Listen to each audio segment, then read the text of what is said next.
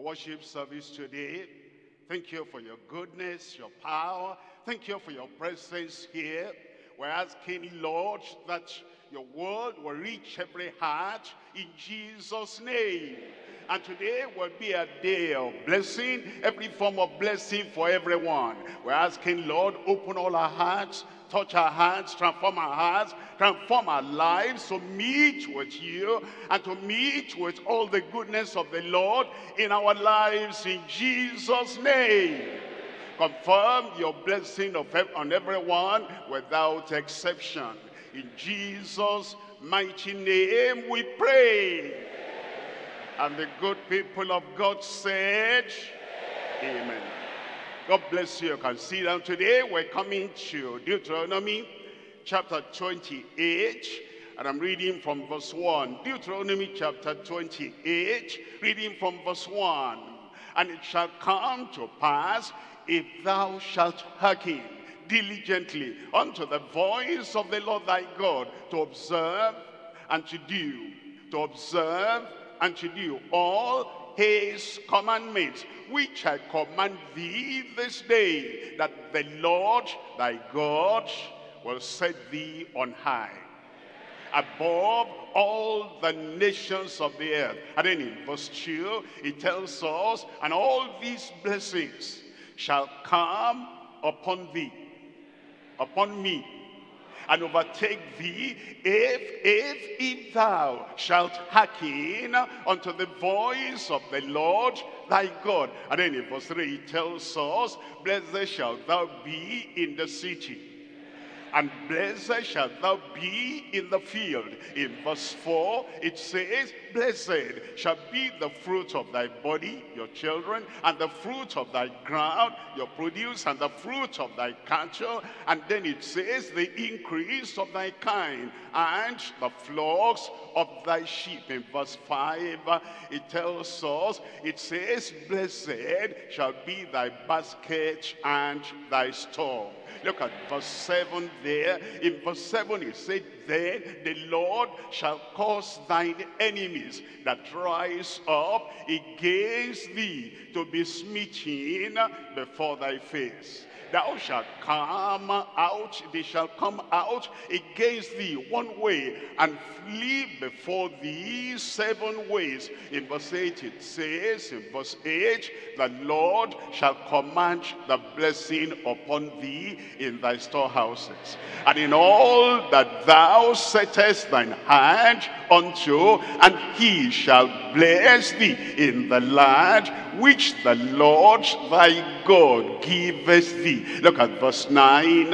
In verse 9 it says, the Lord shall establish thee an holy people unto himself, as he has sworn unto thee. If thou, look at that word, if thou shalt keep the commandments of the Lord thy God, and walk in his ways. Verse 10 says, and all the people of the earth shall see that thou art called by the name of the Lord, and they shall be afraid of thee. I didn't hear a good amen there. In verse 11 says, and the Lord shall make thee plenteous in goods, in the fruit of thy body, and in the fruit of thy cattle, and in the fruit of thy ground, and the Lord, and it says, and the land which the Lord sware unto thy fathers to give thee. Verse 12 there says, the Lord shall open unto thee, unto me, his good treasure, the heaven, to give thee the rain into thy land in a season, and to bless all the work of thine hand. All the work of thine hand, and thou shalt lend to many nations, and thou shalt not borrow. And then it says in verse 13, and the Lord shall make thee the head,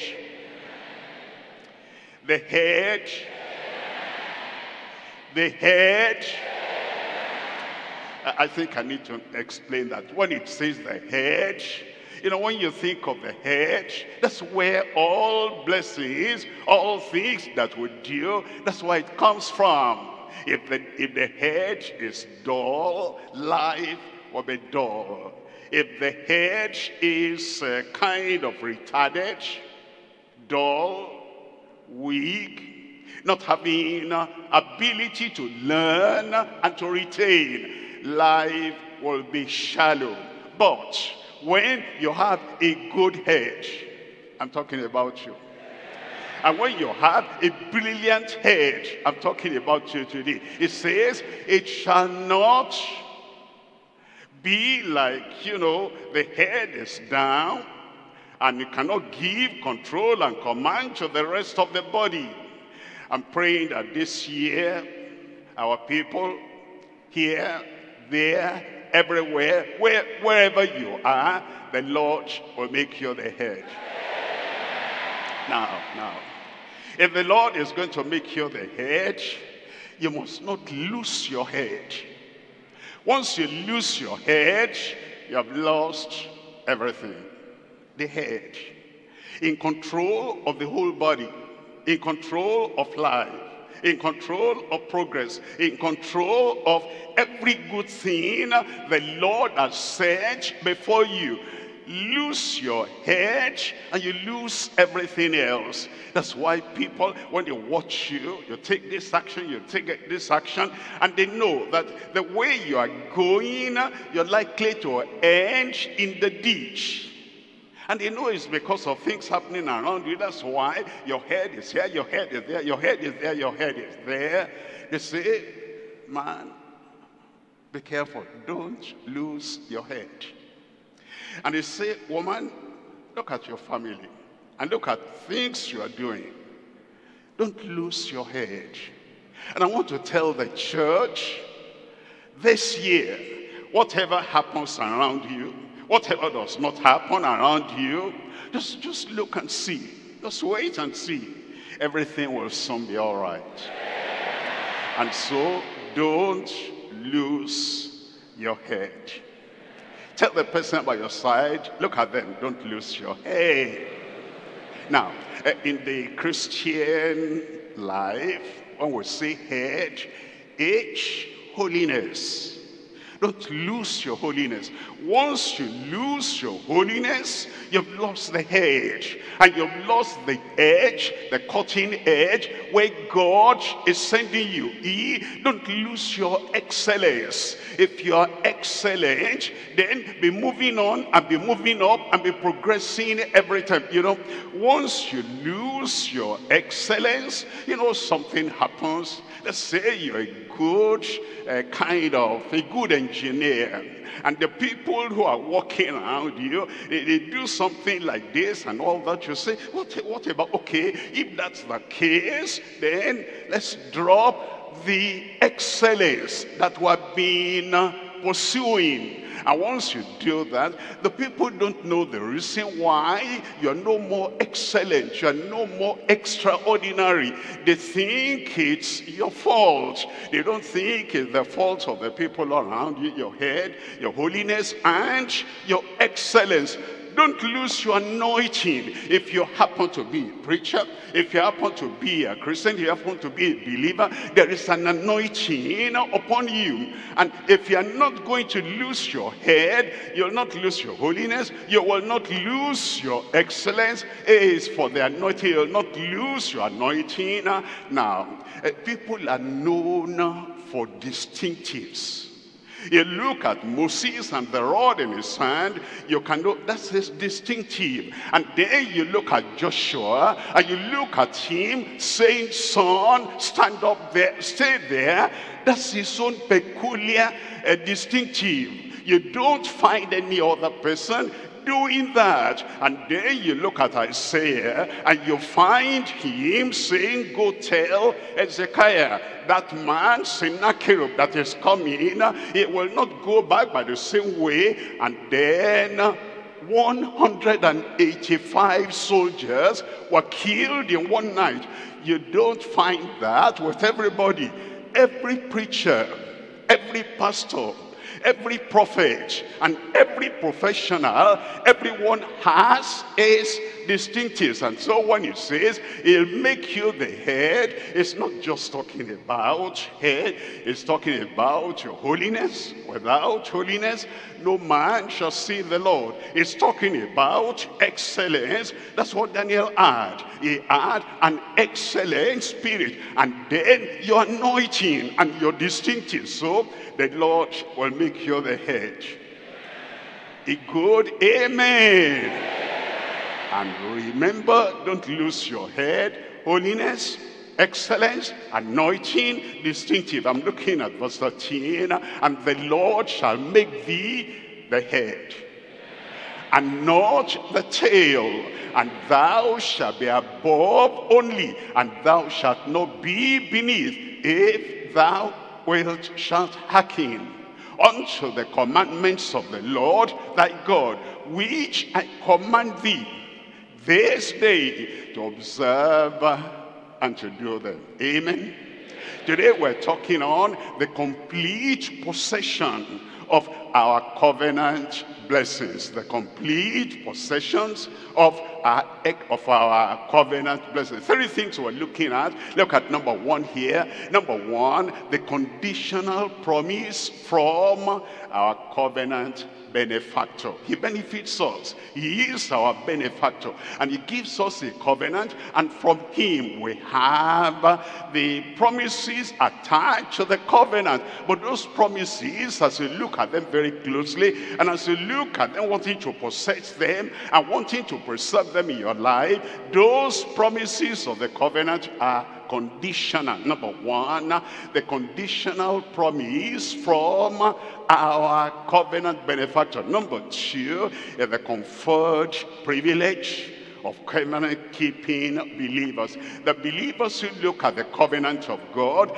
and they look at the conditions, and they want to have the privilege of having the fulfillment, the conferred privilege of covenant-keeping believers. Number 3 is the courageous prayer of all covenant-keeping beneficiaries. The prayer we pray, not the ground level prayer, and not the ordinary prayer, not the usual prayer, not the repeated prayers we've always prayed. Every time we pray, we start the same way and go on, asking the same thing and ending up the same way. Whatever message we hear, and whatever challenge we have, and whatever new conviction God plants in our heart, we keep on praying the same. Not that kind of prayer. Courageous prayer of all the covenant-keeping beneficiaries. Let's come to number 1. Number 1 is the conditional promise of our covenant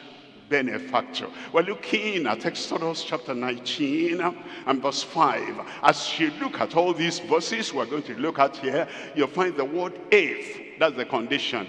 If you do this, then I will do that. If the man, the woman, the boy, the girl, if he does this, then I, the Almighty, I will do this. You're looking at divine human partnership and relationship.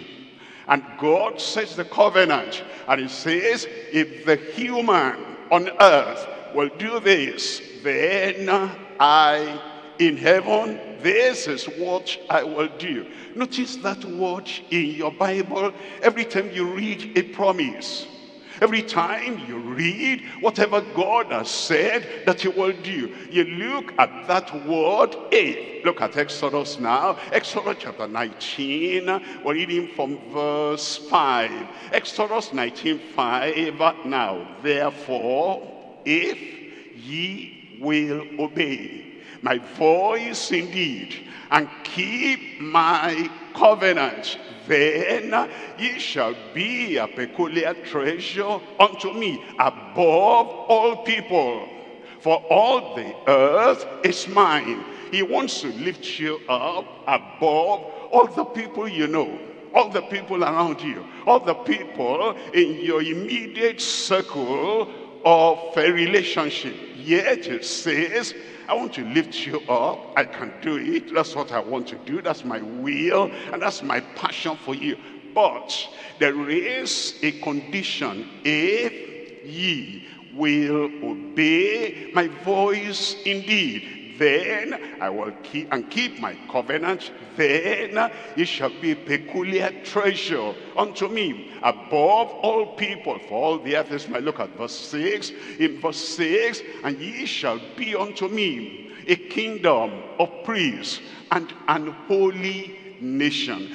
Look at chapter 23, Exodus 23. We're looking at verse 22. In Exodus 23, verse 22, but if you see that it's conditional. We cannot just come and say, God bless me, bless me, bless me. And the Lord will say, my son, my daughter, obey me, obey me, obey me. And then you say, God, forget about that. I don't have intention to obey. I don't have intention to live a righteous life. I don't like holiness, but I love healing. And then God says, now, you want to make me your servant. Go ahead and bless me. Go ahead and heal me. Go ahead and do that. Promote me. But you're not willing to look at the condition. He says, if thou shalt indeed obey his voice and do all that I speak, then I will be an enemy to thine enemies, and an adversary to thine adversaries. Then in verse 23, it tells us, it says, for mine angel, capital A, mine angel shall go before thee and bring thee in unto the Amorites and the Hittites and the Perizzites and the Canaanites and the Hivites and the Jebusites, and I will cut them off.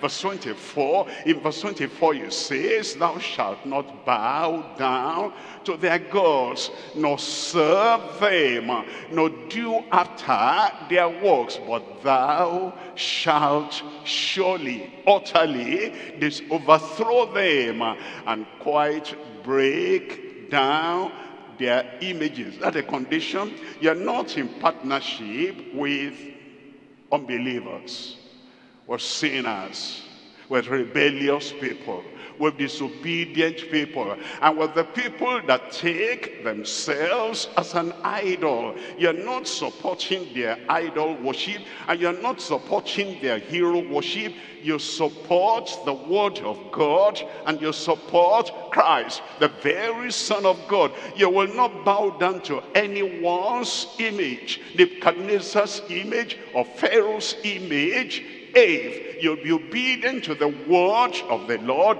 then it says, this is what you'll look at verse 25. In verse 25, and ye shall serve the Lord thy God. You don't serve yourself. When you are happy, you render a good service. When you are not happy, then you render a kind of worthless service. You are not serving God, you are serving self. And the condition of self, and the condition of your body, and the condition of your family determines the kind of service you render. That's not serving God, but it says that you shall serve the Lord your God, and he shall bless thy bread and thy water, and I will take sickness away from the midst of thee. Remember, if you obey his voice. In Deuteronomy chapter 7, I'm reading from verse 12. Deuteronomy chapter 7, we're looking at verse 12. If ye, look at that, if. The conditions are always there. And if you just rush ahead, pray, and then, you know, prayer is the key. Obedience is the key. Following after the Lord and fulfilling the condition is the key. They deceive us with that kind of singing, praise the key, praise the key. Jesus prayed in the morning, prayed at noon, prayed everywhere. Prayer is the key. Sinners pray, Prayer is not their key. Repentance is their key. And church people pray. Prayer is not the key. Obedience is the key. It says, wherefore it shall come to pass, if ye hearken to these judgments and keep and do them, that the Lord thy God shall keep unto thee the covenant and the mercy which is sware unto thy fathers. In verse 15, it says in verse 15, and the Lord will take away from thee all sickness. Give me a good amen there. And will put none of the evil diseases of Egypt which thou knowest upon thee, but he will lay them upon them that hate thee. Another amen.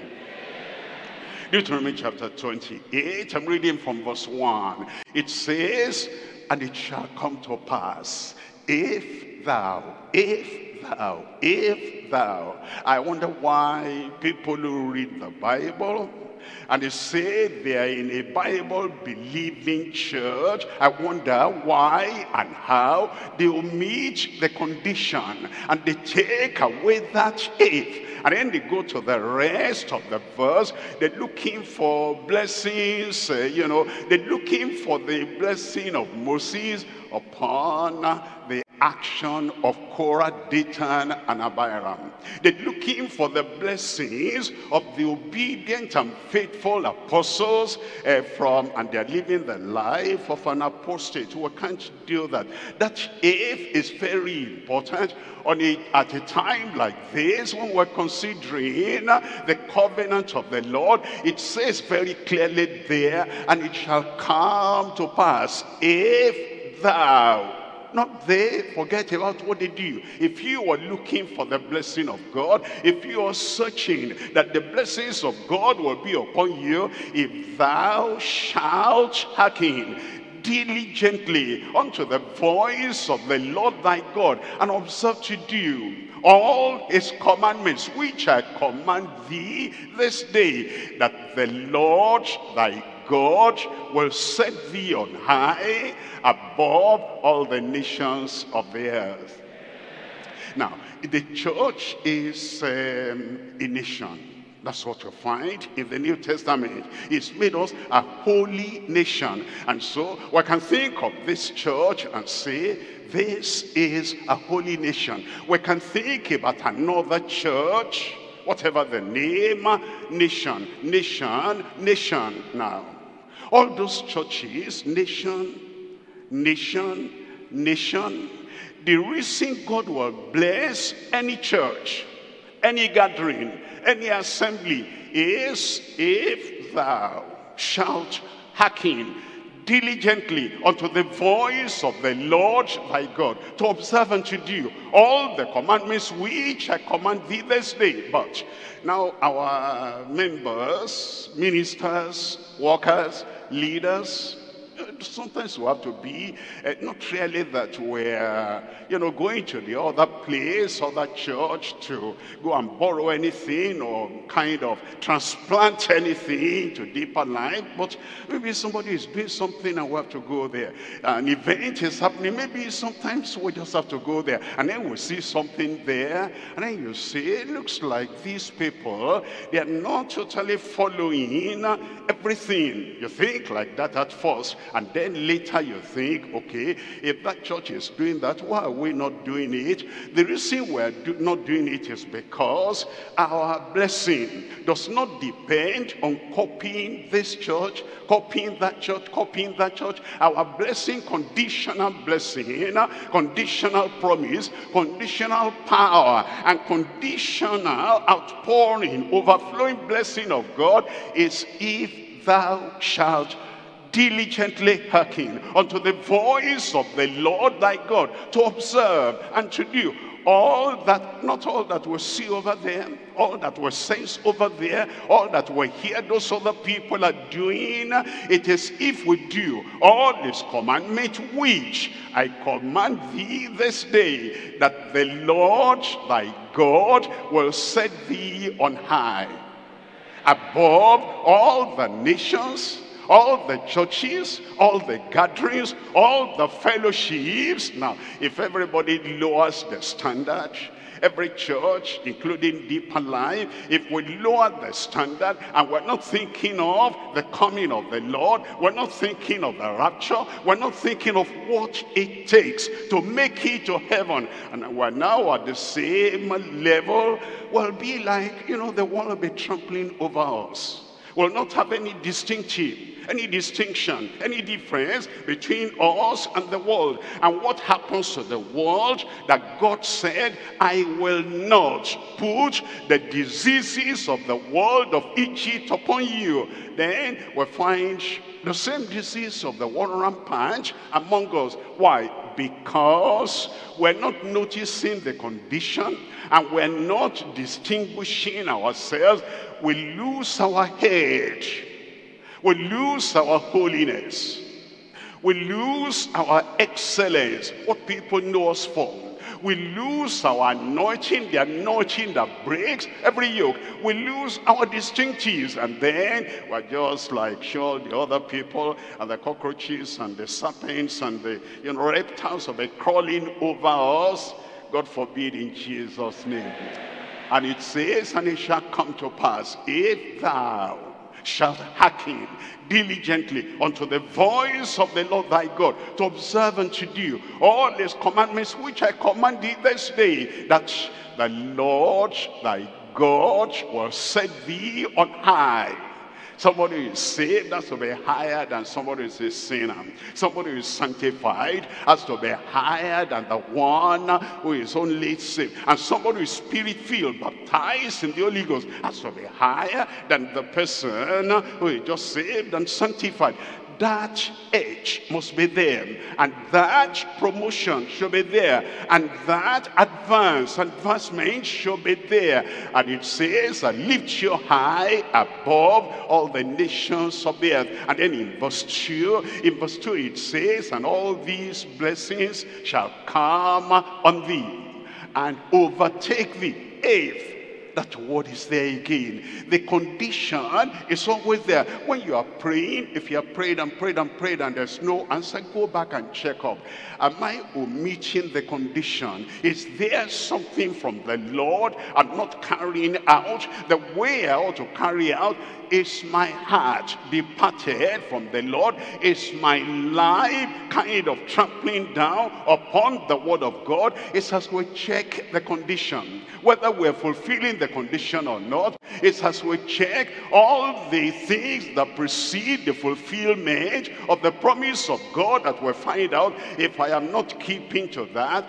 In small things, in big things, some people say, there's not a big deal. I know this is not right, but this is small. I know this is not right, but this is small. I know that's not right, but this is small. My brother, have you ever considered, my sister, have you ever considered that the lion does not kill thousands in a year in our continent, Africa, but the mosquito, this one doesn't matter. If I do my hand like that, the mosquito is gone. And yet that small thing kills millions of people all over the world with that malaria. You go to this place, they say, this one is malaria, this one is typhoid. You go to another place, that one is malaria, that is typhoid. Where do we get the malaria? And how is malaria killing so many people? More than a lion will kill, more than an elephant will kill.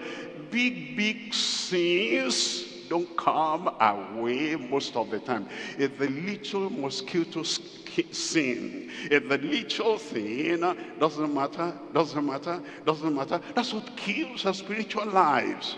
And that's what takes the blessings away from us. That's why he's saying, look at the condition, look at what God is saying, and look at those little foxes that spoil the vine. It says, all these blessings shall come on thee and overtake thee, if thou shalt hearken unto the voice of the Lord thy God. And then we're looking at verse 6 there. Look at verse 6. It says in verse 6, blessed shalt thou be when thou goest out, and blessed shalt thou be when thou comest and when thou goest out. And then in verse 7, it says, the Lord shall cause thine enemies that rise up against thee to be smitten before thy face. They shall come out against thee one way, and flee before thee 7 ways. Look at verse 8. In verse 8, the Lord shall command the blessing upon thee in thy storehouses, and in all that thou settest thy hand unto, and he shall bless thee in the land which the Lord thy God giveth thee. Verse 9, in verse 9, that Lord shall establish thee an holy people. Not just rich people, holy people. Not just successful farmer, holy people. And it's not just progressive professional. He wants to establish us that will be holy people unto himself, as he has sworn unto thee. If thou shalt keep the commandments of the Lord thy God and walk in his ways. Verse 10 says, and all the people of the earth shall see that thou art called by the name of the Lord, and they shall be afraid of thee. Verse 11, in verse 11 it says, and the Lord shall make thee plenteous in goods, and in the fruit of thy body, and in the fruit of thy cattle, and in the fruit of thy ground, in the land which the Lord sware unto thy fathers to give thee. And then in verse 12 it says, the Lord shall open unto thee his good treasure, and the heaven to give the rain unto thy land in a season, and to bless all the work of thine hand, and thou shalt lend unto many nations, and thou shalt not borrow.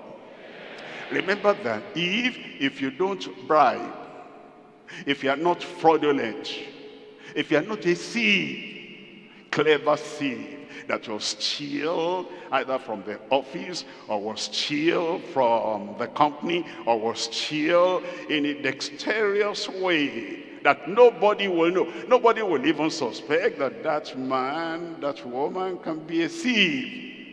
If you are not stealing, if you are not fraudulent, if you are not playing internet fraud, if you are not doing any of the things that the Egyptians, the world, that they are doing, it says, if thou shalt be obedient to the word of the Lord your God, then he will bless you above all the people that are stealing, all the people that are fraudulent. He'll bless you above them in Jesus' name. And thou shalt not borrow, but to lend unto many people. But remember the eighth. Look at verse 13. In verse 13, and the Lord shall make thee the head. Holiness, excellence, anointing, distinctive. If a head is not distinctive, that's no head. If the head is a mediocre, that's not a head. If the head, so to say, is not anointed, and it doesn't have the courage, the passion, the power, it doesn't have the spiritual strength, that's not a head. If a head is rolling every time, something happens, it doesn't have the self-control, it doesn't have the self-discipline, it doesn't have the mastery over where he is and the surrounding, that's not a head. If the head is timid and afraid every time, and the little puny pygmies can intimidate him or her, that's not a head. It's when somebody is lifted up by the Lord, and then the Lord makes him a real head, and you can tell that's a head. I'm pointing at you. I said you can tell that's a head. That's when somebody is ahead. But if somebody is like, ordinary, you can push there, trampled upon, things will change in your life. It says, the Lord shall make thee the head and not the tail, and thou shalt be above only, and thou shalt not be beneath, if, that's the condition, if that thou hearken unto the commandments of the Lord thy God, which I command thee this day to observe and to do them. Verse 14, in verse 14, and thou shalt not go aside from any of the words which I command thee this day, and to the right hand or to the left, to go after other gods to serve them. Look at verse 15. In verse 15, but it shall come to pass, if thou wilt not hearken unto the voice of the Lord thy God, to observe to do all his commandments and his statutes, which I command thee this day, that all these curses shall come upon thee and overtake thee. You see the two sides. God is a good God, great God, balanced. If you obey, these are the blessings that will follow. If you disobey, no matter who you are, your name, your stature, your standing, and whatever I've done for you in the past, no matter who you are, it says for the children of Israel, if you will not hearken, if you will not obey, this is what will come. I pray we'll position ourselves in the place of blessing all the time in Jesus' name. Look at Isaiah chapter 1. Isaiah chapter 1, we're reading from verse 16. It says, wash you. Their dirty hands, wash you. Their dirty habits, wash you. Their dirty environments, wash you. Their dirty clothing, wash you. It says wash you and make you clean. Put away the evil of your doings from before mine eyes. Cease to do evil. And then in verse 17, it says learn to do well. Learn to do well. Learning takes effort. Learning takes concentration. Learning takes perseverance. Look at when we went to school. We tried to learn the alphabets. They were strange, but we still kept on until we could master those alphabets. We learned the words. Difficult, but we made it. We learned construction of sentences.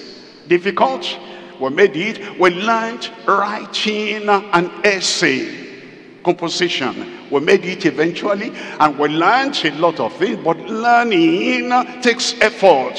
It takes the mind. It takes the heart. I am going to learn. Why did we learn? Because there were difficult subjects we had to learn. Because we looked at the future. Our future when we finish school. Our future when we graduate. And because we're looking at the future, I want to come out of this institution, school, primary, secondary, tertiary, university, college. I want to come out of this with a certificate. That's why we persevered. Now it says learn to do well. Sometimes, our old bad habits will try to come back. But we'll say, no, I'm going to learn. I'm going to persevere. I'm going to be diligent. Why? We're looking at the future.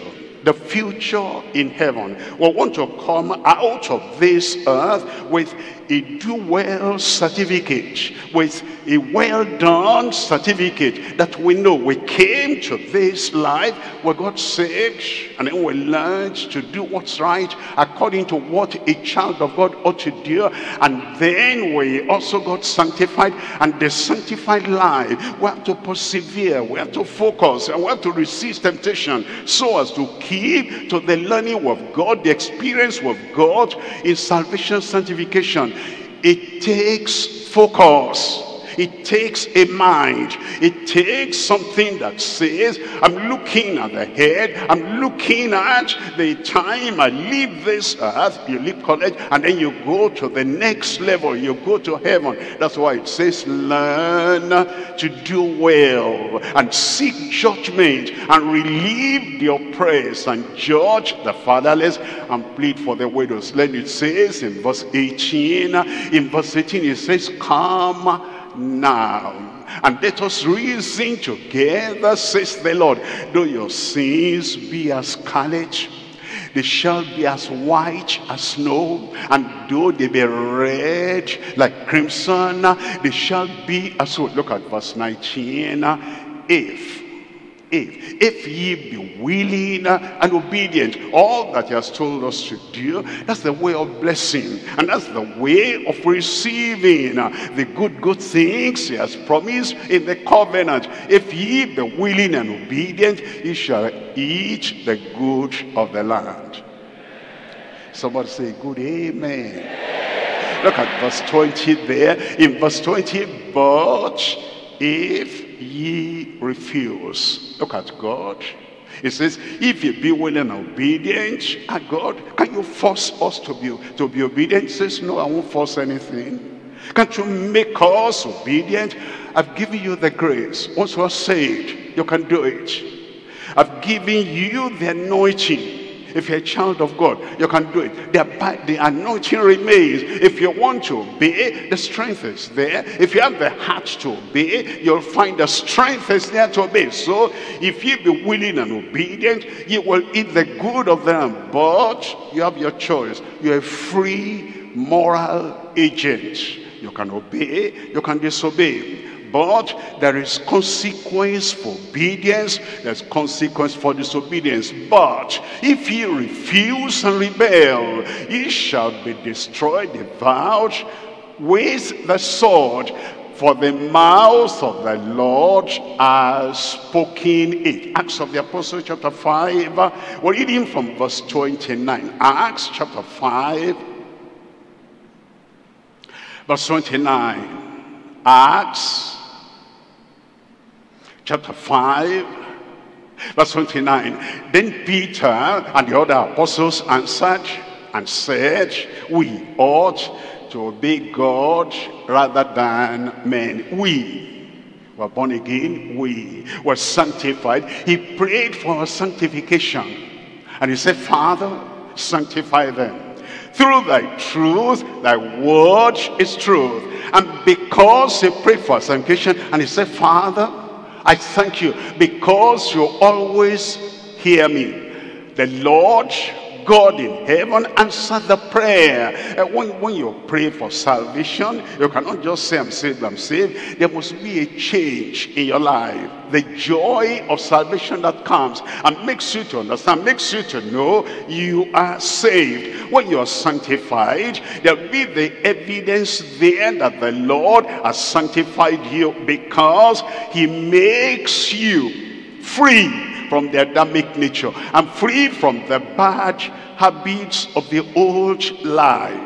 He makes you so free, and you know that this is the freedom that comes with sanctification. And when you are baptized in the Holy Ghost, there is evidence. The power comes with an evidence. You know, I am sanctified. And that's what the Lord wants of us. These people said, we're saved, we're sanctified, we're even filled with the Holy Ghost now. On what grounds? Look at verse 32. In verse 32, and we are his witnesses of these things, and so is also the Holy Ghost, whom God hath given to them that obey him.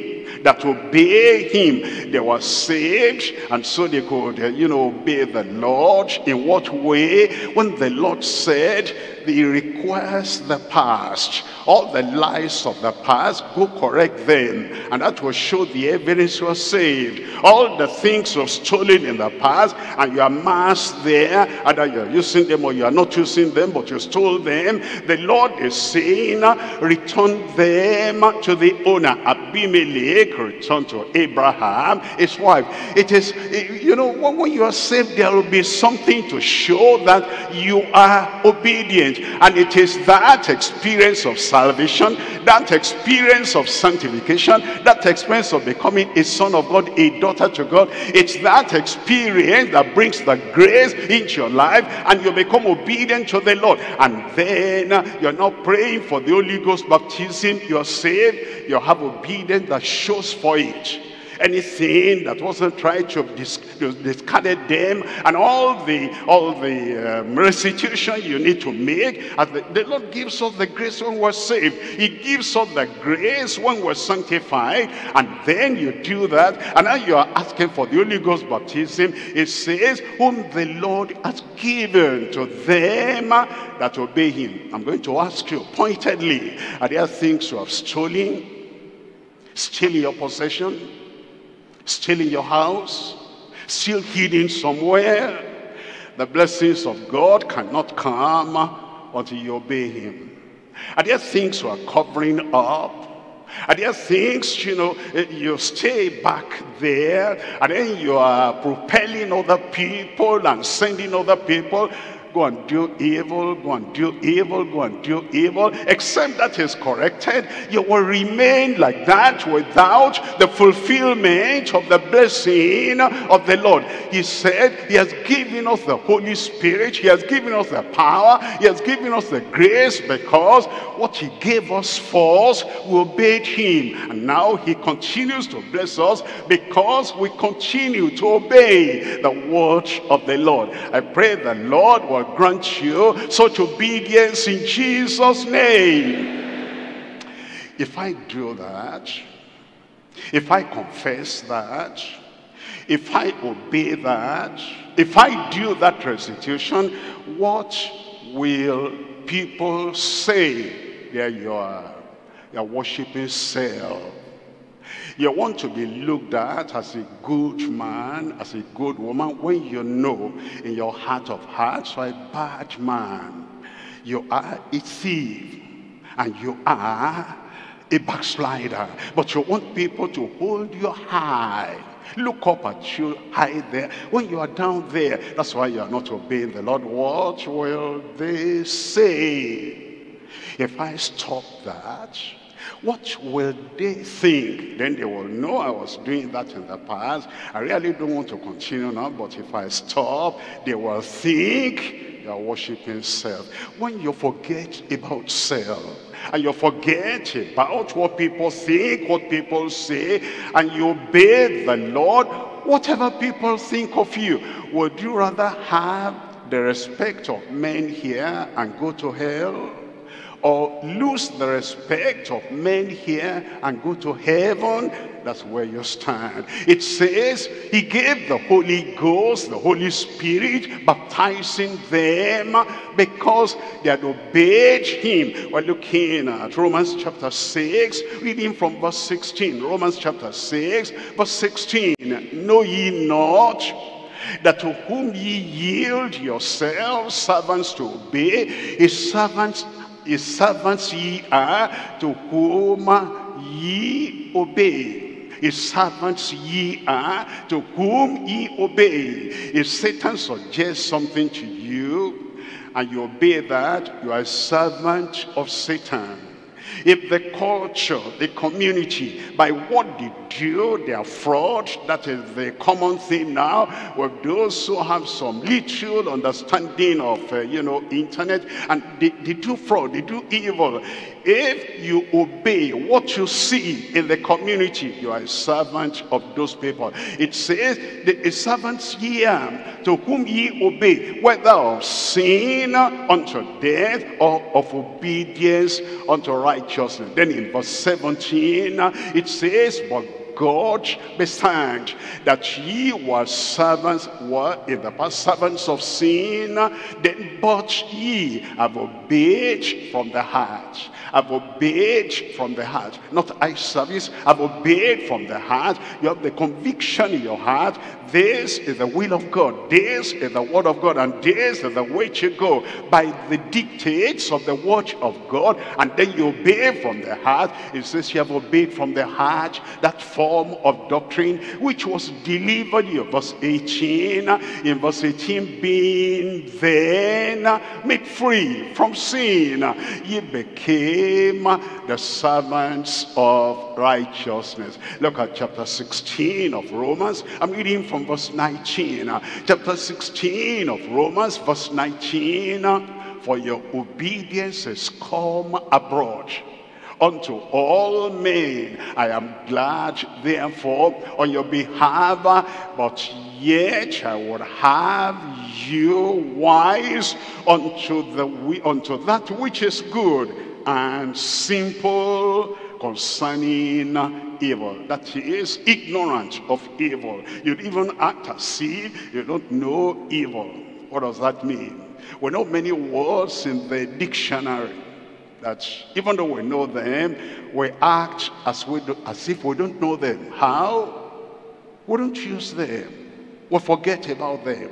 Your head is, and then you put in a bad, terrible, earth-shaking adjective. We don't use that anymore. Your life is like, when we're talking to someone, we don't use those words anymore. We don't point at them and look at them and use those. We know them. We don't know those evil words. We don't use them anymore.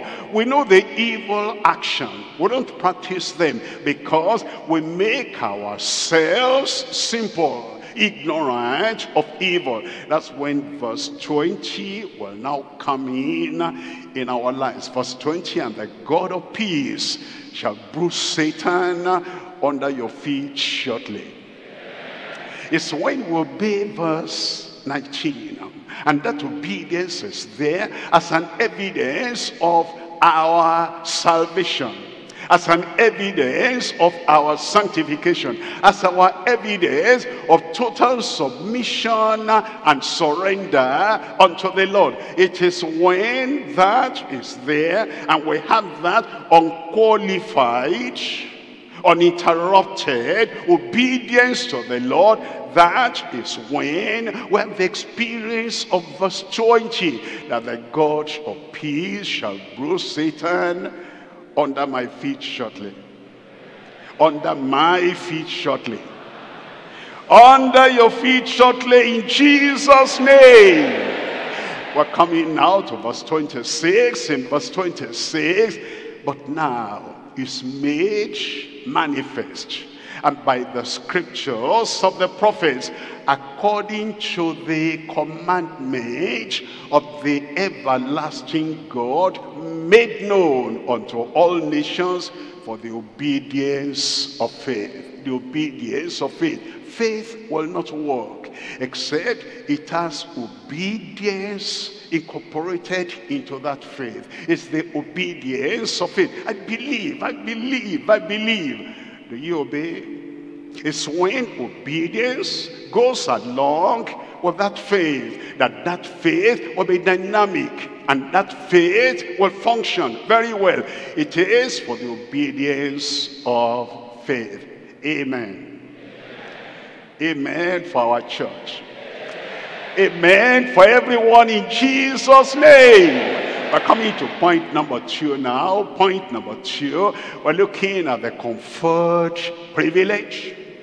The conferred privilege of covenant keeping believers. The people who believe in the Lord, and they show it. They believe in the Lord and they have the evidence of that faith in the Lord, the privilege that comes on them and the privilege that is conferred upon them.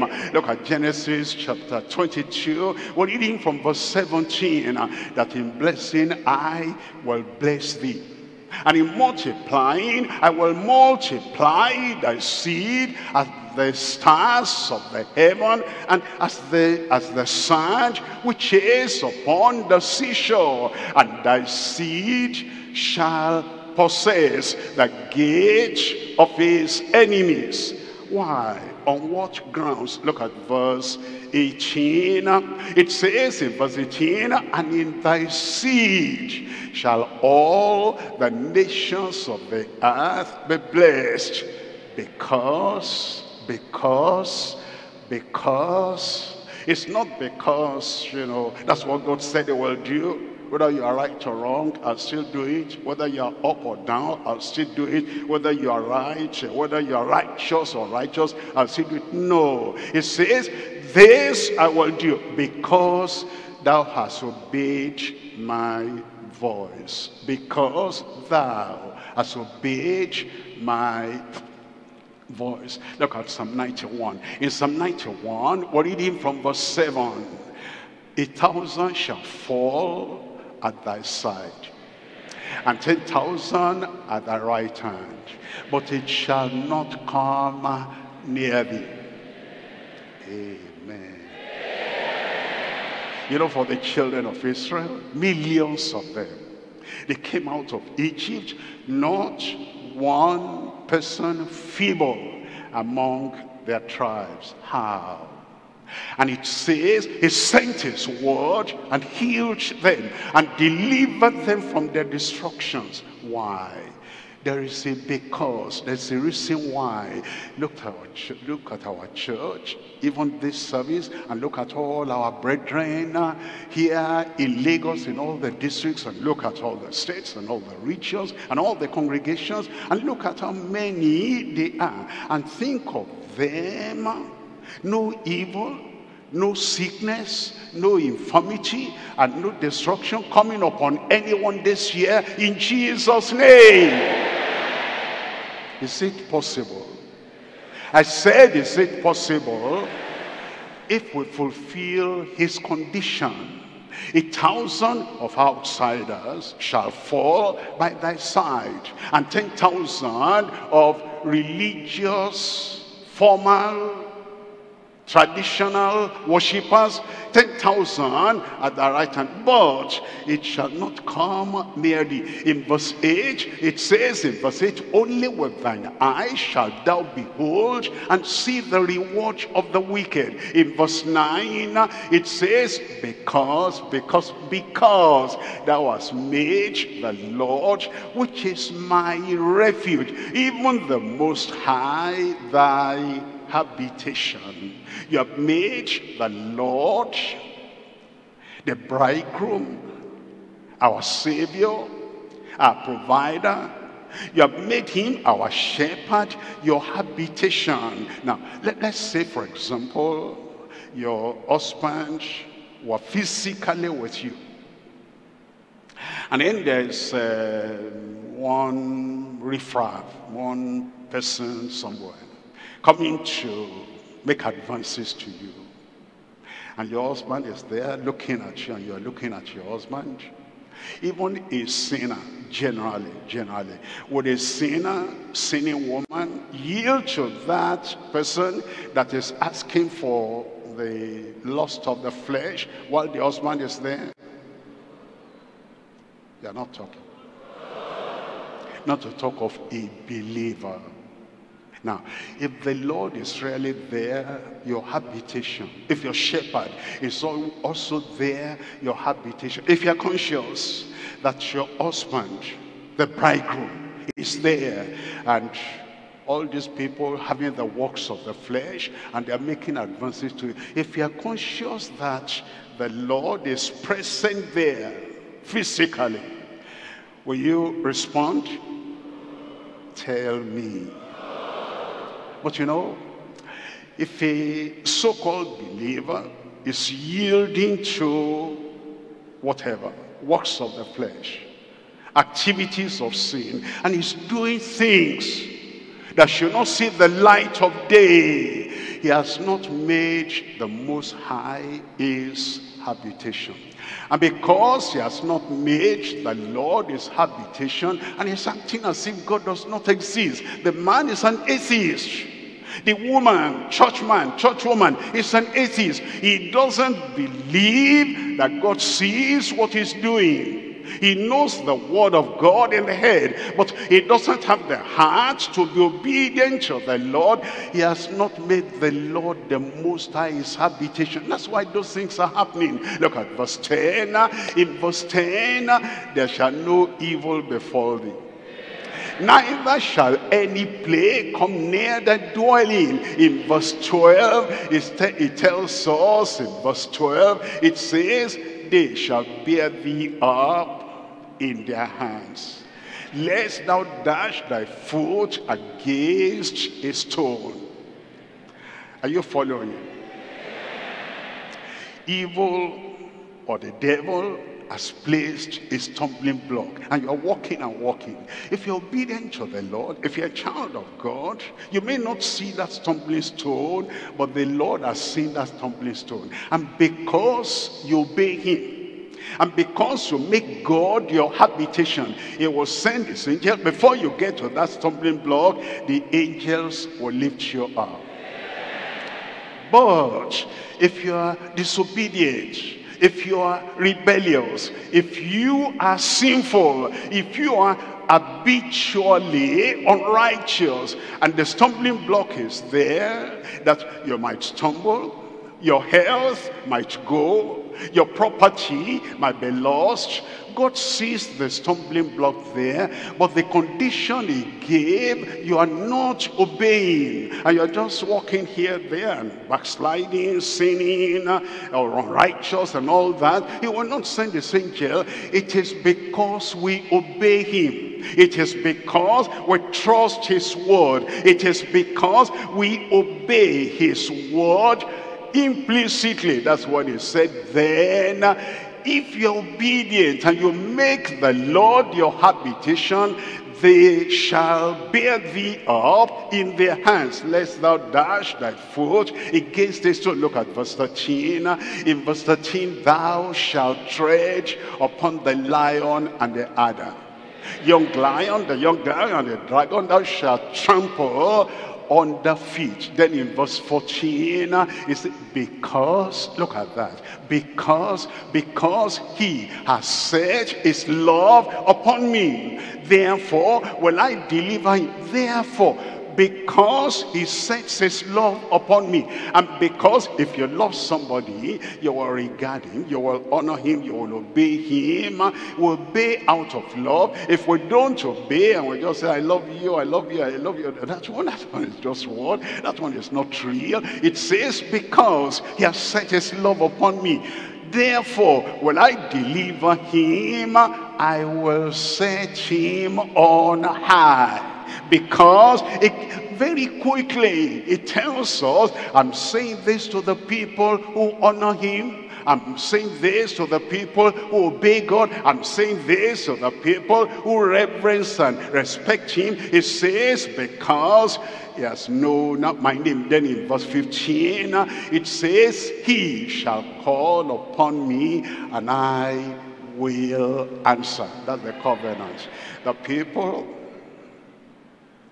people who are obedient to the word of God, and the people who honor the Lord and honor the word of God, they are the people that he has promised. It's not just every Dick and Harry. This one is doing the smoking, that one is doing their drinking, that one is doing their stealing, that one is doing their adultery, that one is doing their fornication. Even in the new year, that one is doing the messing up everywhere. And then it comes, Covenant Sunday, we're going to pray and the Lord is going to answer. Wait a minute. He says, because you set your love upon him, because you make him your habitation, because you're obedient to him, and because you're born again, and you show the evidence of being born again. He said, because of that, he shall call upon me, and I will answer him. I will be with him in trouble, and I will deliver him and honor him. Somebody shout amen. Psalm 25, Isaiah chapter 56, and I'm reading from verse 4. Isaiah chapter 56 verse 4, thus says the Lord unto the eunuchs that keep my Sabbaths. Unto the eunuchs, every eunuch, no, that keep my Sabbaths and choose the things that please me. Thus says the Lord to the people that choose the things that please me, the things that please the Lord.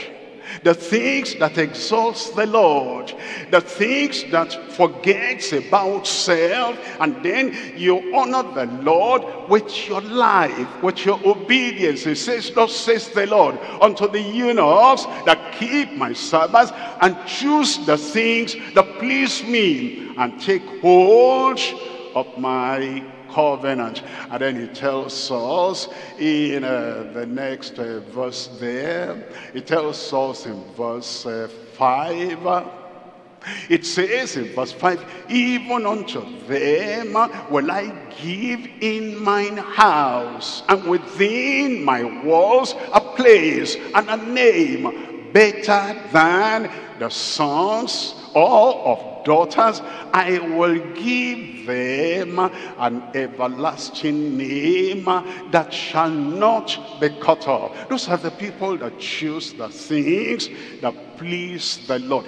Those are the people that will have the irreversible blessings of God upon their lives. We're looking at 1 Kings chapter 11. And I'm reading from verse 9. 1 Kings 11, reading from verse 9. And the Lord was angry with Solomon.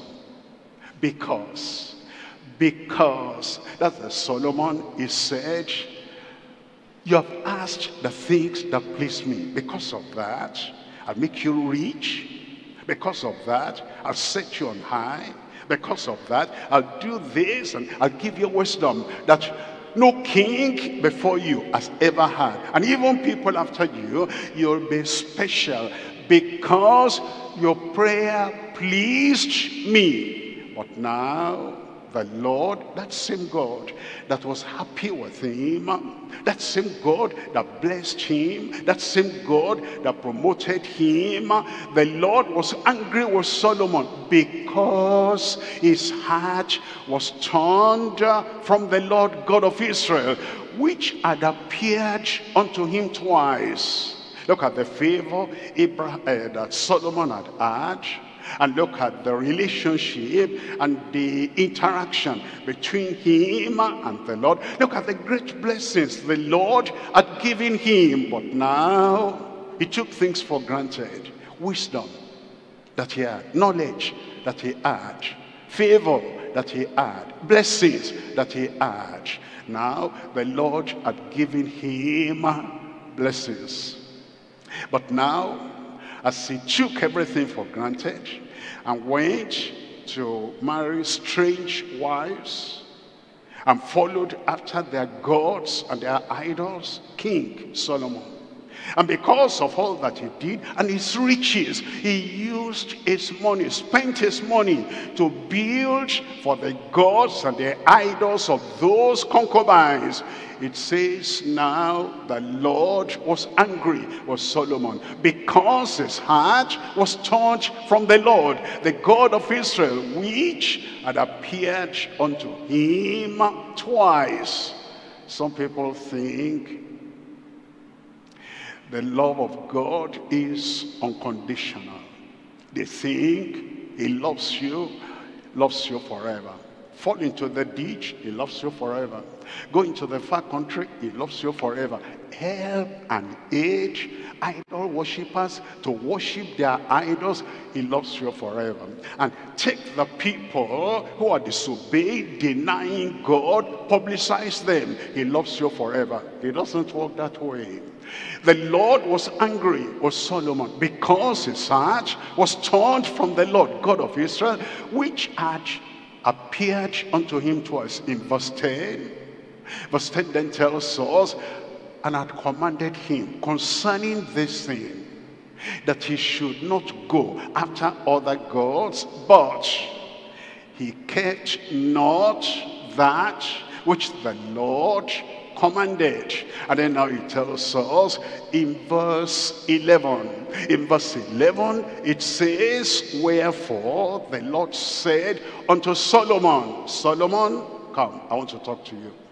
Solomon, for as much as this is done of thee, and thou hast not kept my covenant, conditional covenant. Solomon, you of all people, wise, intelligent, rich, and you have the strength to do this, and you can read, you can write, and I commanded you this, and look at the direction you are going. It says, you have not followed my covenant and my statutes, which I commanded thee.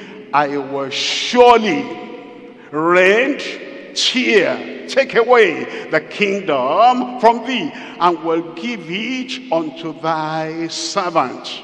One servant. He had a servant that was good, sharp, intelligent, forthright, and powerful.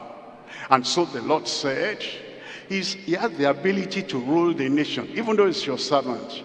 I'm not going to give everything now to you. I'm going to give part of that kingdom unto thy servant. What did Solomon do? Did Solomon say, okay, it's God, I'm sorry. I caused this for myself. I'm sorry that I'm losing my privilege. I repent. We don't know what God would have done if he had repented. What he did, look at verse 40. In verse 40, Solomon sought, therefore, because God had pointed to him that, look at that, your servant, because of what you have done, because of disobedience, and because of your rebellion, I'm going to give part of the kingdom to that servant. Therefore Solomon sought to kill Jeroboam. He said, that's the one God you are mentioning. Okay, before you allow him to rule and take my place, I will kill him. And that's not the attitude we're to have. When God is correcting us and is saying, my covenant is still there, my promises are still there, but you're losing it because of this and because of that. Okay, now I'm going to put that person in your place. And if that is the case, I'll kill that man. I'll dribble him. I'll torture him. I will make him to even forget how to use his intelligence. I might not be able to kill him physically, but I'll kill him psychologically. I'll kill him spiritually. I'll use whatever they use to confuse the man. How are you going to do that? Look, that's what Solomon did. It says, and Jeroboam arose and fled into Egypt.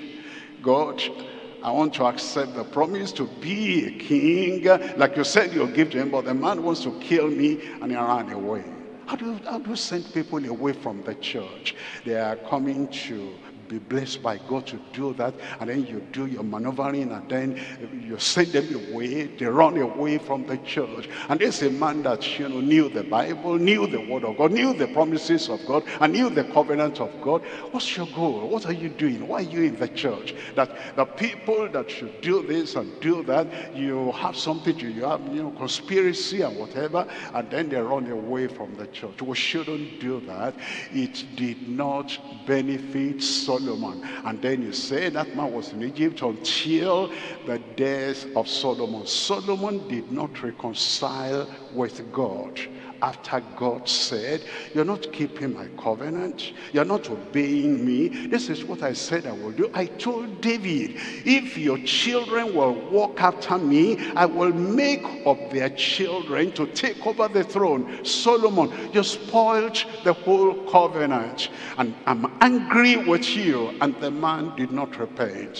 He was in that anger pursuing the servant to kill that servant until he died. What shall it profit a man if he shall gain all the knowledge, all the authority, all the power on earth, and lose his own soul? In John chapter 8, I'm reading from verse 31. John chapter 8, and we're reading from verse 31. It tells us, it said, then said Jesus to those Jews which believed on him, if, that's the condition, will believe in him now, if, and it says, if ye continue in my word, then shall ye be my disciples indeed. What are the words of Jesus? Anyone that will humble himself like this little child shall be exalted if you continue in my word. Anyone that exalts himself will be abased if you continue in my word. And if you are bringing your gift to the altar, you remember that somebody has ought against you. Leave your gift at the altar. It's not about activity, about duty, about this and that. Leave your gift, go reconcile with your brother who has something good. That's Christianity. That's the word of Christ. It says, if you continue in my word, blessed are the pure in heart. Not the people that, kind of money doing this and doing that, pure in heart, for they shall see the Lord. That's the word of the Lord. Except your righteousness shall exceed the righteousness of the scribes and Pharisees. He shall in no wise enter into the kingdom of heaven. That's the word of Christ. If you continue in my word, ye hypocrites, you appear righteous externally, but inwardly you're ravening wolves. That's the word of Christ. Are we going to remain in hypocrisy all our lives? What are we trying to achieve? It says, then Jesus said to those Jews which believed on him, if ye continue in my word, then are ye my disciples indeed. And in verse 32, and it says, and ye shall know the truth, and the truth shall make you free. Amen. You shall know the truth. Why doesn't the truth make us free? Because we know the truth in the head, not in the heart. We know the truth, we learn the truth, we hear the truth, we increase in the knowledge of the truth. Why doesn't it change our lifestyle? Why doesn't it bring a life that is shining for the glory of God? We know that truth in the head. We have not transferred it to our hearts. And we're not looking for transforming truth. And our lives are not transparent. If we really know the truth in our heart, if we know the truth and we're devoted to the truth, and we're not devoted to tradition, we're not devoted to what people want us to do. If we really knew the truth will make us free. It will make us free this year in Jesus' name. Even if we do less. If you have been doing 10 things, sweating, working, putting all your strength, all your skill into it, 10 things, but it's on the platform of hypocrisy, lying, deception, jolting other people, deceiving other people, destroying the lives of other people, scattering the families of other people. You're doing 10 things. All those 10 things, they mean nothing to God. But we know the truth now. What is important is my heart to God, my life to God, my devotion to God, my transparency before God. And even if I do less, I do 6 things, I drop 1, 2, 3, 4. Because much of those things, if they had been like just wanting recognition, I drop them. I do less. The less that you do in transparency of life, the less that you do in a life that is acceptable in the sight of God will be so much blessed for you and for the people you are ministering for. That's why this year we're not looking at activity, and the hypocrisy is falling out of the activity. The righteousness is underneath the activity. The insincerity is underneath the activity, and the destruction of other people's lives following the activity. Stop that, and do less. And then when you do that less in truth, and you do that less number of things in total transparency unto God, and you remember God in everything you do, the blessings for people that you are ministering to, because the Spirit will back up what you are doing. The power will back up what you are doing. The anointing will back up what you are doing. You become free. You make other people free, and everybody will enjoy the blessings of the Lord in their lives in Jesus' name. Ye shall know the truth, and the truth shall make you, tell me, free. Look at point number 3 here. Point number 3, we're looking at the courageous prayer of all covenant keeping beneficiaries. As I told you earlier, prayer is very important, but prayer is not the key. the prayer of faith. The faith that stems out of obedience. That's the prayer, that's the key. Not every prayer. When we pray, and underneath that prayer, there is obedient heart. Underneath that prayer, there's a sincere heart. Underneath that prayer, there is a focused heart on the honor of God.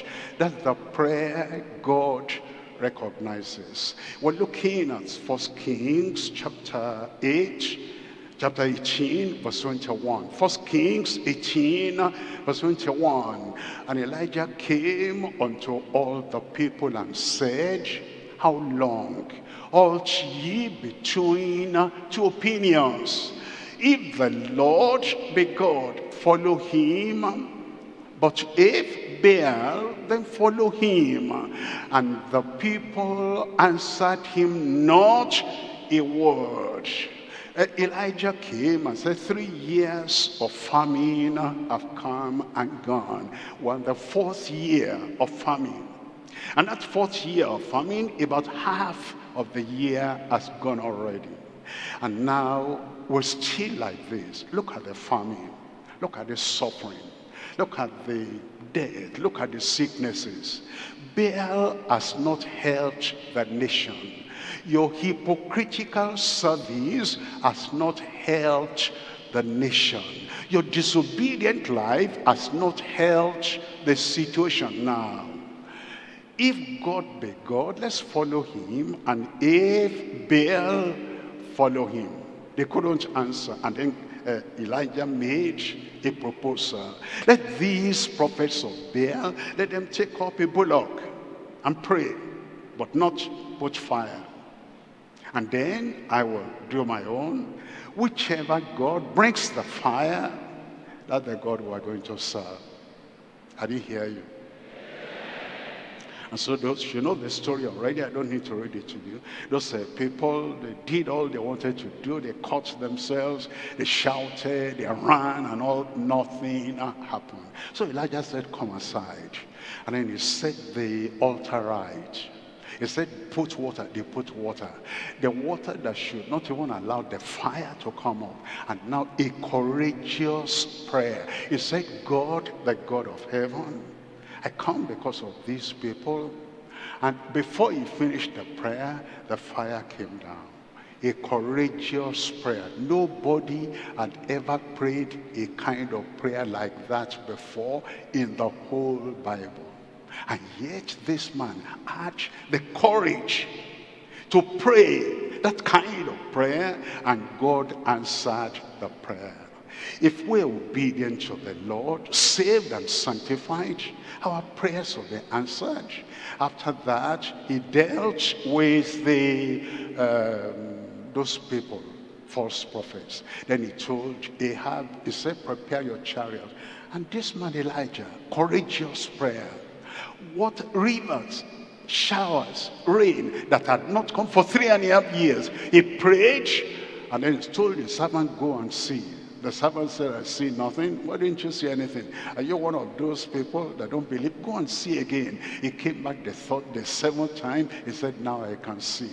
This year, you will see the hand of God. Fire came. The rain came. Courageous prayer. Look at the next one there. That's in 1 Samuel. I'm reading from chapter 7, verse 8. The people of Israel, they had gone away from the Lord again. And the children of Israel said unto Samuel, cease not to cry unto the Lord our God for us, that he will save us out of the hand of the Philistines. Look at verse 9. In verse 9, it tells us, and Samuel took a suckling lamb and offered it for a burnt offering, holy unto the Lord. And Samuel cried unto the Lord for Israel, and the Lord heard him. The Lord will hear you. Look at verse 10. It says, when the Lord heard him, and as Samuel was offering up the burnt offering, the Philistines drew near to battle against against Israel. But the Lord thundered with a great thunder on that day upon the Philistines, and discomfited them, and there was meeting before Israel. You lost your amen. Samuel prayed, and all those Philistines, they had the ammunitions and the weapons and everything. Look at Israel, almost like having nothing, but just courageous prayer that Samuel prayed. Immediately the Lord sent a thunder, scattered those people and destroyed those people. God can do that again. He says, I am God, I change not. Why do we pray, pray and pray? An ordinary headache is not healed. Why do we pray, pray and pray? An ulcer has continued for 6-7 years, and the ulcer is still there. Why do we pray, pray and pray? And this one is dying of cancer. That one is becoming blind at a young age. That one is having leukemia, at young age. And we pray, pray and we fast, and things are not happening. They are happening everywhere. They are happening where we go. They are happening on the side there. I can tell you, testimonies of things happening that you didn't even hear about, because after the crusade they sent back to me and they say this happened, this happened, this happened. Even to people in other places, in other religions, spectacular things and special things and spiritual things and supernatural things happening everywhere. But we at home, let's talk to ourselves. Are we going to continue like this? What's in our hand? What's in our lives? And what's happening to us, that all these good things are happening to other people, and when we go there just once in a while, and over here it appears that the skies are sealed. It's because we have not responded to the word of God like we ought to. Things will change in our prayer life. So that as we are obedient to the Lord while we are yet speaking, like Samuel, he'll send the thunder, it will disperse all those demons in Jesus' name. And we're looking at Isaiah chapter 37, and I'm reading from verse 21. Isaiah chapter 37 verse 21. Then Isaiah the son of Amos sent unto Hezekiah, saying, thus says the Lord God of Israel, whereas thou hast prayed unto me against Sennacherib, the king of Assyria. Look at verse 22. In verse 22, this is the word which the Lord has spoken concerning him. The virgin, the daughter of Zion, has despised thee. And the daughter, and it says, and latch thee to scorn. The daughter of Jerusalem has shaken her head at you. Look at verse 36 now. In verse 36 it says, then the angel of the Lord went forth and smote the camp of the Assyrians, and 185,000, 185,000 enemies, soldiers, armed to the teeth. But because of the simple prayer, courageous prayer, spectacular prayer of Isaiah, the Lord now sent the angel of the Lord. And it says in the last line, and when they arose early in the morning, behold, they were all dead corpses. Amen. That king had written a letter to Hezekiah and said, don't say you are depending on God, or you're depending on prayer, depending on this, on that. See what I did to this, see what I did to that. The man even became afraid. The king of Judah, he became afraid. And then he prayed, he fasted. And then Isaiah said, go tell Hezekiah, this is a simple matter. Because of obedience, and because of yieldedness to the covenant of the Lord, and because your heart depends on me without looking here and there, I'll deal with him on your behalf. The Lord will deal with them on your behalf.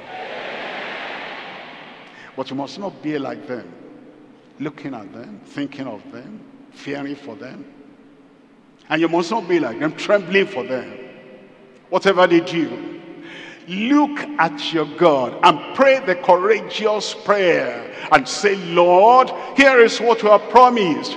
And this year, the thunder of heaven will come upon your enemies in Jesus' name. Look at Acts chapter 12.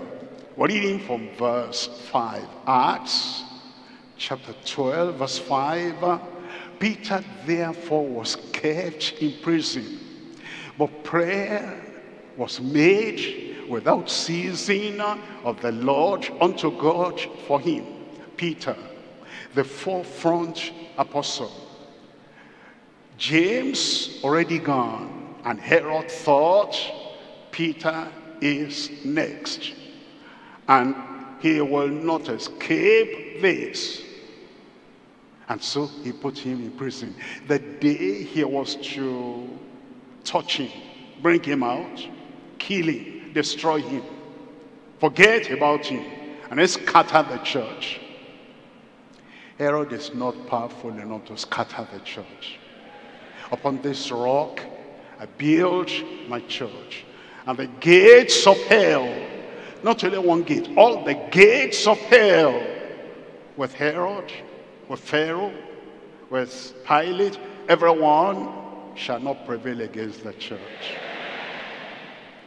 The church that runs the agenda of God cannot be destroyed by men on earth that have earthly agendas.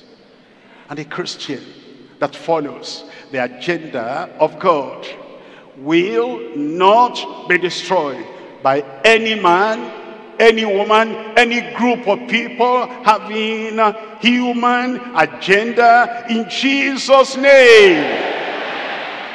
Peter therefore was kept in prison, but prayer was made without ceasing of the church unto God for him. And then we're reading there from verse 7. In verse 7, behold, the angel of the Lord came upon him, and a light shined in the prison, and he smote Peter, is to wake him up, not to kill him, smote Peter on the side, and raised him up, saying, arise up quickly.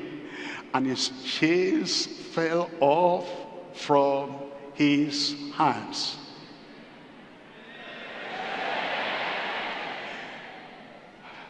Understand, Peter was chained to soldiers. Those soldiers were supposed to be watching him so he doesn't escape. And the chain made of iron rings, if anybody moves, that the chain will make sound. And because they are chained on this side, chained on that side, there's no way he could have escaped. But the angel came and smote him, tapped him, and he woke up. And the chains, plural, fell off from his hands. The soldier here did not hear the sound of the chain. The soldier here did not hear the sound of the chain. And then they didn't sense any movement. And the angel said, put on your sandals. He put on his sandals. And they didn't wake up. And the chain in their hand became heavier because the chain was now only in their hands. That didn't affect them. They kept on sleeping. That's how they kept on sleeping. And then the angel said, come on. And then he came. But there is guard, you know guards, you know what they do. One standing at that door, one standing at, and they're fully armed. Anything, Even if a rat passes, that soldier is there to kill the rat. But as Peter and the angel got to the door opened by itself. Amen. The padlock opened. Everything they have padlocked before you will open automatically. And then the door, the iron door opened, and Peter went out, and he came to the second iron door, and again it opened automatically. Heaven does not need the key to that padlock. It's the creator of all things, and that padlock will open in Jesus' name. The enemy might have locked you up. And then they have guards that intimidate with everything they have. And as you are to come out, just looking at their faces will make you shrink and will make you turn back and say, angel, go. I prefer to stay in this dungeon than see those angels, than see those people, those guards, and look at what they have in hand. The Lord will close their eyes to you. And the Lord will close your eyes to them. The second gate, they came and they passed on. I am moving on. I am moving on. And then Peter realized this is deliverance. He thought he was dreaming. This one is not a dream. What will happen in your life this year? Good things. You will think you're dreaming. It will not be a dream. It will be reality in Jesus' name. Then he came out, that same chapter. Look at verse 21. In verse 21, that same chapter 12, upon his search day, Herod, that the one who imprisoned Peter, arrayed in royal apparel, sat upon the throne and made an oration unto them. Verse 22. In verse 22, and the people gave a shout. That's what the people do. They praise the bad man. They humiliate the good man. They exalt the destroyer.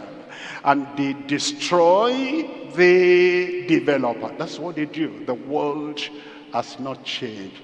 And they said, it is the voice of a God and not of a man. Verse 23, and immediately the angel of the Lord, the angel that delivered Peter out of that dungeon, that same angel came back now. The angel of the Lord smote him. He smote Peter, and Peter arose. He smote Herod, the same hand. Herod gave up the ghost, because he gave not God the glory, and he was eating of worms and gave up the ghost. The angel of the Lord is there. For you, he will act positively. And the angel of the Lord is still there. For them, he will act destructively. We're looking at chapter 13 of Acts. Acts chapter 13. And we're reading from verse 3. In verse 3, and when they had fasted and prayed and laid their hands on them, they sent them away. Look at verse 8. As they sent them away, they went in ministry. And the ministry they went for now, in verse 8, and Elymas, the sorcerer, for so is his name by interpretation, withstood them. You know, there are people, they don't fear anybody, fear Barnabas or fear Paul. They don't fear any preacher, any pioneer, anyone. They are just bold to their destruction. It says this Elymas, a sorcerer, when somebody is doing evil and is able to do that evil for a long time, And people don't even realize, the deputy did not realize, this man has another subterranean power, and hindering him from getting life eternal. Why don't you understand that there are people like that? They have this power underneath. Occultic, evil, sorcery. It says the sorcerer, for so is his name by interpretation, and his action is also like that. Withstood them, seeking to turn away the deputy from the faith. And then in verse 9, here's what we are talking about: courageous prayer. And here it was the first time of Paul and Barnabas on the field where they went. And yet, when this evil man with evil spirit, with evil power, with evil intention, with evil agenda, when he confronted them, we're told then Saul, who is also called Paul, filled with the Holy Ghost, set his eyes on him. You know, many believers, the first thing you do is somebody has, you know, that kind of occultic power, that kind of evil power, that kind of spiritual power, that kind of gang power. If they have that and you happen to know, and they are in operation, then you drop your head. You wonder, what will I do? Your head is scattered, you are confused. When you have the Spirit of God and you're obedient to God, and you are partakers of the benefit of the covenant, you look straight and you look at them, and the fire from the Spirit in you will burn off the power in them in Jesus' name. It says, then Saul, who is called Paul, filled with the Holy Ghost, set his eyes on him. And then in verse 10, it says, and said, O full of all subtlety and all mischief, thou child of the devil. That's how you pray when you're praying courageous prayer. You don't, you know, perambulate and say this one, say it that way, as if you're afraid to say the right thing. I don't want them to hear what I have in mind. And then God understands, and then you pray a kind of prayer that has no energy and no spirit, no punch in any life. It says, thou child of the devil, thou enemy of all righteousness, will thou not cease to pervert the right ways of the Lord? Then in verse 11 it says, and now behold, the hand of the Lord is upon thee, and thou shalt be blind. Paul, you are coming here for the first time and you're talking to a man, thou shalt be blind. What if you didn't become blind? What if God does not answer that kind of prayer? Would they not say that you are, you know, you don't have power? This man has power. Be careful how you deal with the situation. Look at Paul. This is why we call it courageous prayer. The courageous prayer of all covenant-keeping beneficiaries. It said, thou shalt be blind, not seeing the sun for a season, and immediately. That's how God will answer your prayer. Immediately. I said that's how God will answer your prayer. We have more power if we're obedient to the Lord. If we're saved and sanctified and filled with the Holy Ghost, we have more power than those people hiding in the village, and they're trying to throw something spiritually, you know, across the seas, and they're trying to throw to anybody here. Before it gets there, it will return to them. It says, immediately there fell on him a mist and a darkness, and he went about seeking some to lead him by the hand. I hope you understand. The man lost his sight immediately. The man lost his job immediately. He went out. He couldn't stay with the deputy anymore without even disengaging him and without stopping his service there. No use again. Number one, he has lost his power. He has lost his occultism. He has lost his sight. He lost his job, and he lost the respect he used to have from the deputy. That man used to look at him up there as the power that is lost everything. All those people that try to fight against anyone standing in the covenant blessing of the Lord, they will lose everything they have got. And then he went out seeking some to lead him by the hand. Look at verse 12. In verse 12, then the deputy, when he saw what was done, believed, being astonished at the doctrine of the Lord. We're looking at Psalm 50. In Psalm 50, we're reading from verse 5. Psalm 50, reading from verse 5, it's talking about the people that God is calling. He wants them to gather together unto him and to offer a prayer that will not be denied. In Psalm 50, verse 5, it says, gather my saints,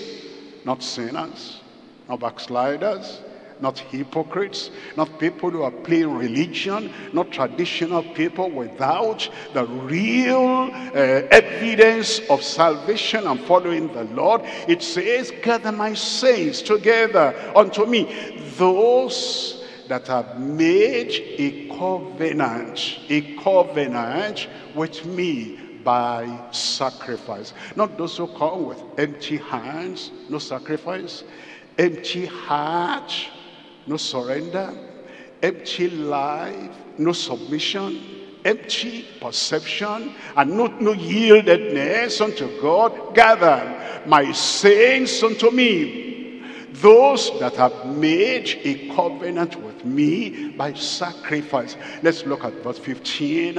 In verse 15, and call upon me in the day of trouble, and I will deliver thee. And I will deliver thee. And I will deliver thee. And I will deliver thee. And thou shalt glorify me. Look at verse 16.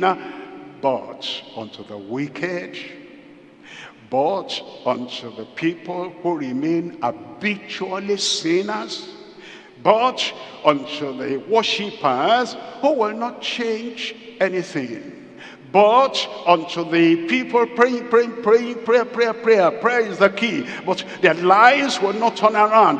But unto the wicked, God says, what hast thou to do to declare my statutes, or that thou shouldest take my covenant in thy mouth?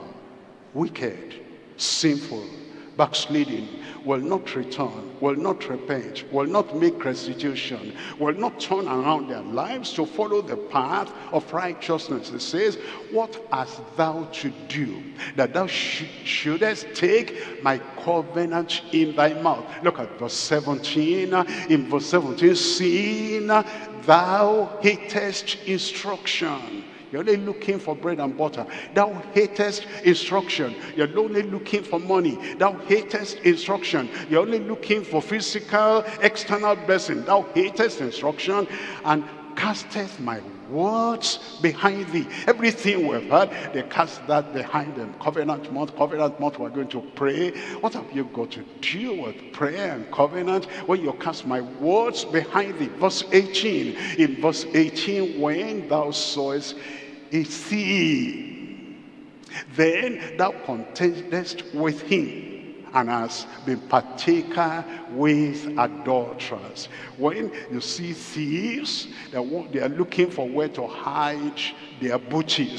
Oh, you say, I'm here, and then you put the thing there. Thieves, they want to put the money you have stolen in one account. They'll never discover this. Put it in my account. And then you look at all those things, and then it says the adulterers who are partakers with them, and you know, they get their money through adultery, fornication, and prostitution. And then you get the money, and it's offering. It's offering. I don't care where they get the offering. I'm here. You can put the money there. If you can put 10,000, 100,000, 1 million, and then God will bless you. But you know what they are doing. You know where they're getting the money, and the resources from the dog shall not come into the sanctuary of the Lord. And then you've done all that, and then you are praying. God says, stop the prayer. What kind of God do you think I am? Holy, holy, holy is the Lord God in heaven. We must appreciate the nature of God, which is the nature of holiness, and not just bring him money. What's money going to do? A sinner bringing money for us to use to save sinners, and he himself remains a sinner, and is coming every month, every year, and is not saved. It's not making restitution. It's still doing the evil thing he was doing, and the sinner is bringing the money so that we can use the money to save the lost. God doesn't respect that. In verse 19 it says, thou givest thy mouth to evil, and thy tongue frameth deceit, lying. In verse 20 it says, thou sittest and speakest against thy brother, thou slanderest thine own mother's son. In verse 21 it says, these things thou hast done, and I kept silence, and thou thoughtest that I was altogether such an one as thyself. But I will reprove thee, and set them in order before thine eyes. Look at verse 22. Now consider this. Ye that forget God. Mentioning the name of God, you forget God. Coming to the service without straightening out your life, aligning your life with the word of God, you forget God. Doing the same old rebellious, unrighteous, sinful, habitual things like you did before. You're still doing them. In the new year it says, ye that forget God, consider this, lest I tear you in pieces, and there be none to deliver. Verse 23. In verse 23, whoso offereth praise glorifieth me, and to him that ordereth his conversation aright will I show the salvation of God, the blessing of God, the goodness of God, the fulfillment of the promises of the covenant of God. It will show us as we turn to him fully and totally, completely, with all our heart, with all our soul, with all our mind, and we love him without any reservation, even from today, in Jesus' name. In Jesus' name. And then we think of all the things the Lord himself has taught us all these many years, everything we've heard that we have dropped by the wayside, and we're no more obeying the word of God. We're just living a nominal, shallow life. We're no more deeper life. We're no more higher life, spiritual life, and the life has now become shallow, superficial, and it's from day to day, even to the new year. We now want to talk to the Lord and say, Lord, I realize you can't repent for another person, just like you cannot breathe for another person. You cannot drink water on behalf of another person. Anybody going to breathe, to remain alive, is going to breathe by himself. Anyone that is going to eat so as to solve the hunger problem is going to eat for himself. Anyone who is going to repent, who is going to turn around, who is going to follow after the Lord and begin a new life in Christ, has to do that for himself. And the Lord has said, anyone that will now glorify him and order his conversation aright, he will show the fullness of the blessing of the salvation of the Lord. I believe it will start from you. I said it will start from you. Rise up now and talk to the Lord in prayer. Not hypocritical prayer, a prayer of conviction, a prayer in confidence, a prayer in courage, a prayer that stands on the word of God, that obeys the word of God. And then he says, it will answer from heaven. Open your mouth and talk to the Lord in prayer.